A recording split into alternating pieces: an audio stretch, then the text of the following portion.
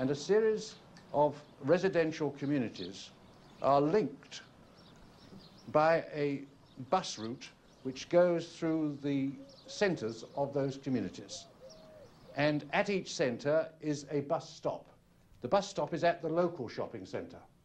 So there's a link between the major shopping centre and the minor shopping centre. The schools are also located at these centre points, so that if you happen to go to a school in a different community, you can also go by bus.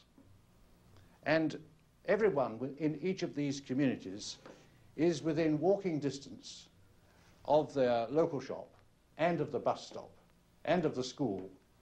In fact, there is a walking module, that is the starting point of this town, that facilities are planned within walking distance. When they're outside that distance, well, you have to go by public transport along the figure-of-8 route, or you go by car, if you wish. But the principle of the car, in the way it's arranged within the structure, is that it should have its main movements outside the town. There should be no through traffic. The roads are outside. They have their feeders in to each community, and in the middle is a town park.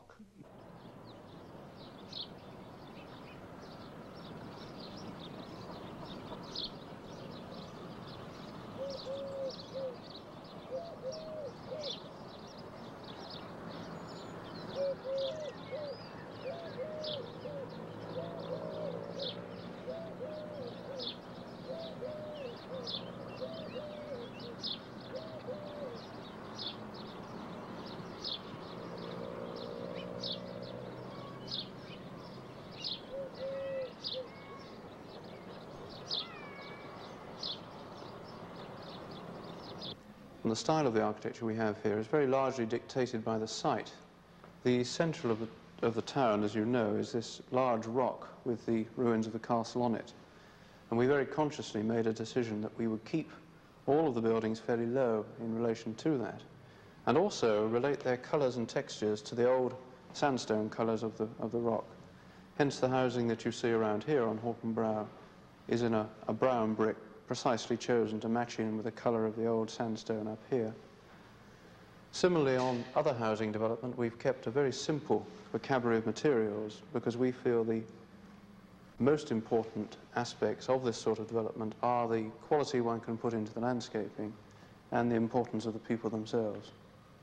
Is it not too expensive to care so much about architecture? Good architecture is a good investment.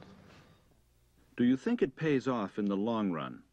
Oh, indeed. I think up to date, about getting on for £100 million has been spent on Runcorn. Half of that money has come from private sources.